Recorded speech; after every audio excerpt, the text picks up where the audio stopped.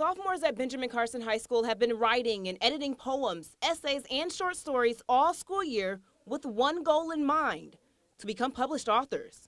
I think it'd be fantastic to know that my ideas actually got out there and that I was able to express myself and people can now see it. It would be good to, have people read our books about different things.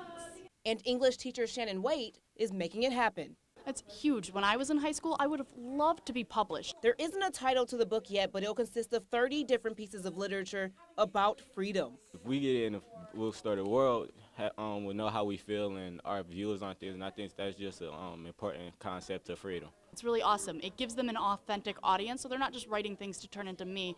They're writing it for an actual audience that's going to then be reading it and purchasing it, and so it's really exciting. And the 10th grade teacher doesn't want it to stop here. She wants her students to keep reading and keep writing.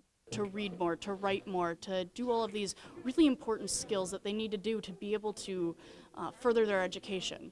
Now, the launch party for this book is June 12th, and Ms. Waite wants to reward her students by letting them purchase a book of their own. In Detroit, Kristen Pierce, 7 Action News.